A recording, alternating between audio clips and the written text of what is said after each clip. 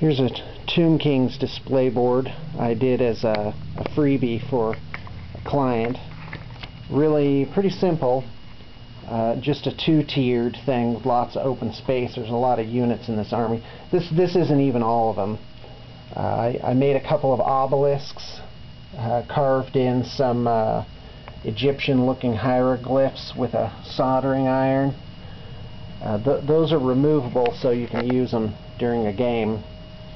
I'm really pleased with how the display matches the bases on the figures. I did use a new technique here along the edges where I took a blade and ran it halfway down and then just tore off the top part. I did that all around, and that produced a different sort of sandstone natural effect, different than the soldering iron or sanding hillside type thing that I normally do.